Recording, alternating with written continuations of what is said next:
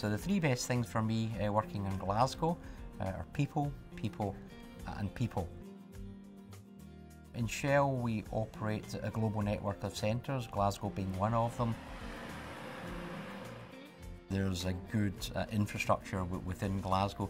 There's a good kind of shared service and professional accounting community as well. So we do have that kind of ongoing pipeline of talent. Very much premised in a kind of can-do type attitude, a very kind of work hard, play hard type culture. So just a great and vibrant environment. This is where you need to be to attract and retain the talent that we need.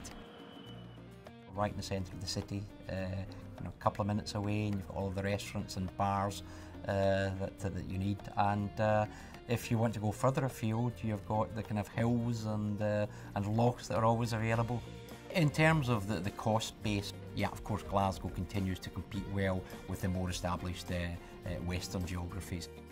We can attract and generally retain the level of talent that we need to sustainably operate the business here.